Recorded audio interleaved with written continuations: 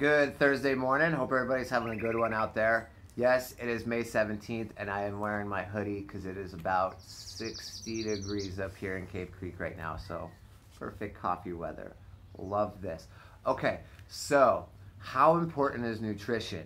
Some people like to say it's 90%, it's 80%, it's 70%. I've heard a lady say it's 99%. She was overweight, so I don't know exactly if she understands the concept, but here's the deal.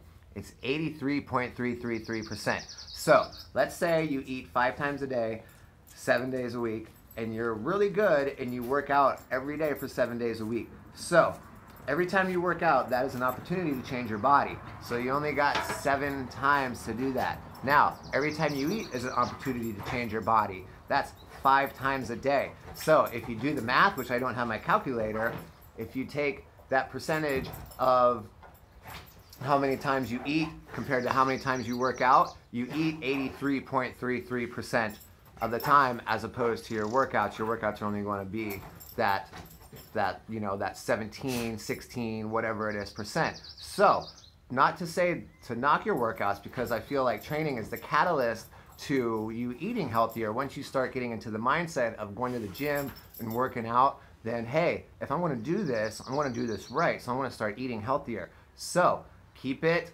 clean 83.33% of the time. The 80-20 rule works really great with nutrition.